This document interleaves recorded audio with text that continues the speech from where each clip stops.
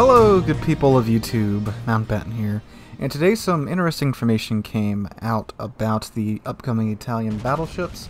We got a couple of sneak peeks at the line, nothing too much, but a couple of shots of, I believe, the Andrea Doria, which will be, if I had to guess, probably tier 5-ish, maybe tier 6, depending upon what exact setup she has. And the, I believe, the tier 8, the Vittorio Veneto, or Veneto, however you pronounce it. Again, I'm not Italian, I apologize. And then the tier 10, the Christophe Colombo, which I do believe is supposed to be Christopher Columbus. So, again, not too much. I'll play the clips on screen right now. This all is in the video wargaming put out yesterday for you guys. I will link that in the description down below. I do encourage you guys to go watch the full video. They also talk about a rework of ranked battles, which I will be talking about in the near future. Very interesting stuff there. But anyway, Italian battleships. So some other information was confirmed by Wargaming.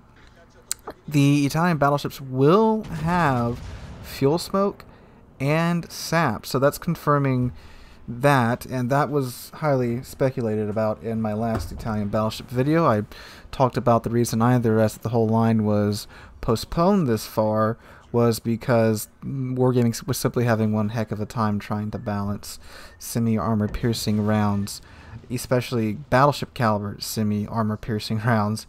We've seen how well the Venezia does with it, especially if you were in Season 9 of Clan Battles. Man, that sap friggin' hurt. They did nerf the pin angles a bit and the reload time on the Venezia, so it's not, you know, ungodly like it was that season anymore.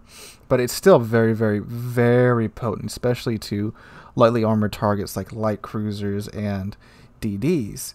So I can imagine with sap on the Italian battleships with, you know, 15-inch sap, it's going to friggin' hurt. So I don't know if they're going to maybe decrease the amount of damage that it does, or maybe really nerf the pin angles, or give these ships relatively long load times for their caliber of guns. I don't know how they're going to go around doing it, but I am very appreciative that Wargaming is still moving forward with putting sap on these battleships. It adds more variety to the game. It's good for the game. So I commend Wargaming for sticking to their guns as far as that. Fuel smoke, I don't think fuel smoke would be that big of an issue to balance out these Italian battleships. If they take after the Roma, they're going to have very, very, very weak side armor and very vulnerable citadels. So fuel smoke will be much appreciated in these ships. They'll be able to, well, I guess play a little stealth, even though a massive battleship-sized cloud of smoke should kind of give away their position. But they'll be able to disengage a lot easier, get out of the line of sight of carriers, and, you know, things like the Shigashima and the Thunderer won't be able to constantly snipe them as they're trying to disengage from battle. So I like the sound of that. And some people were asking, you know, are they going to retroactively give these consumables to Roma? The answer is, if I had to guess, probably not. Even though Roma does have the exhaust for the fuel smoke on her model, I don't think they'll give this to the Roma. Roma's just going to become, you know, that peculiar Italian battleship in 3 years, when people are wondering why does the Roma have HG and not SAP, and then they'll figure out, you know, Roma's kind of old by that point.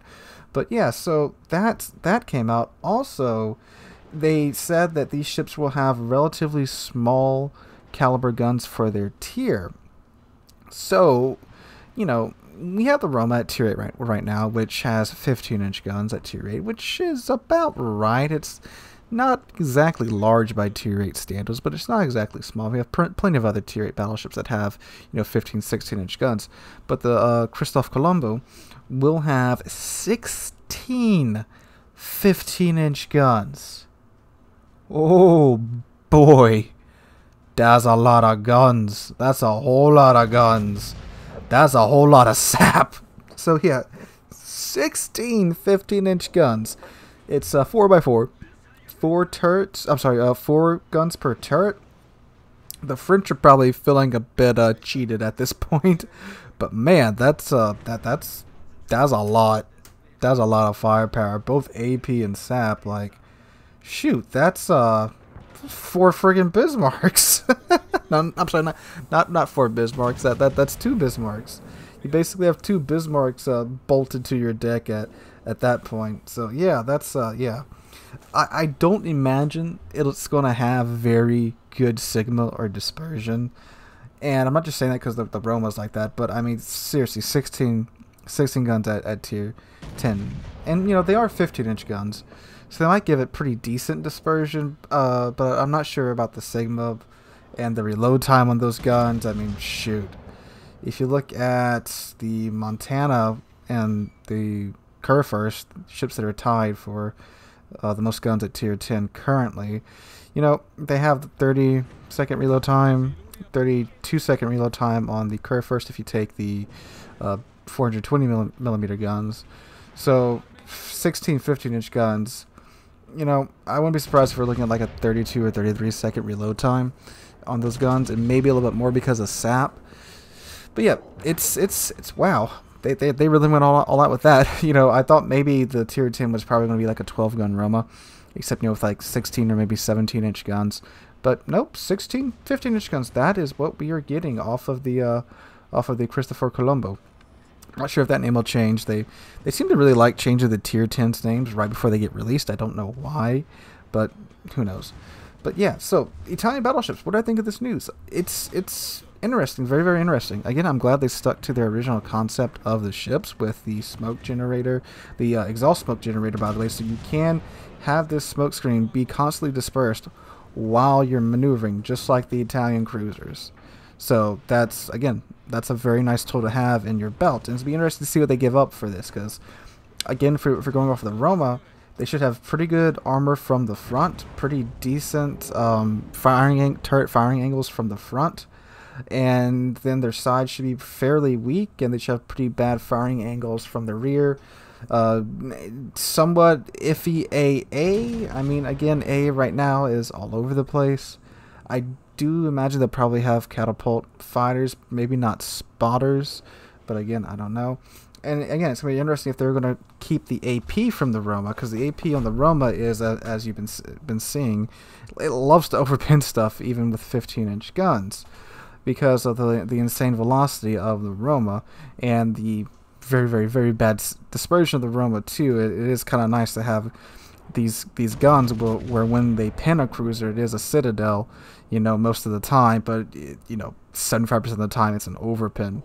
Yeah, the Roma, yeah, it's a special ship to me because it's the first ship I reviewed, but I don't particularly like it all that much.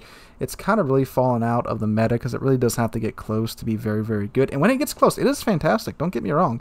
The Roma is a monster once it gets to like within 10 kilometers of a battleship. Well, depending on the clip you're watching now, I don't know if we've gotten to that point yet where I'm charging a Monarch, but it's a Monarch and it's got British BBHE, so he can kind of just melts me before I can get him. But you know, you guys get what I'm saying. When the ship gets in close, it's quite formidable. So if they do this with the Italian battleship line, you know, make them very close-in ships, I would like that, but also like to see their dispersion get a bit improved over the Roma, as you're seeing here, because it's wildly inaccurate and isn't really suitable for modern World of Warships. You know, it's kind of a bygone premium at this point. But again, it still does have its moments, but you gotta get in really close. But just from this information, you know, I'm kind of thinking that they're going to go with a bit of a mid-range ship, because, I mean, the Italian cruisers, they're best played mid to close-ish, and that's just from my experience in clan battles last season.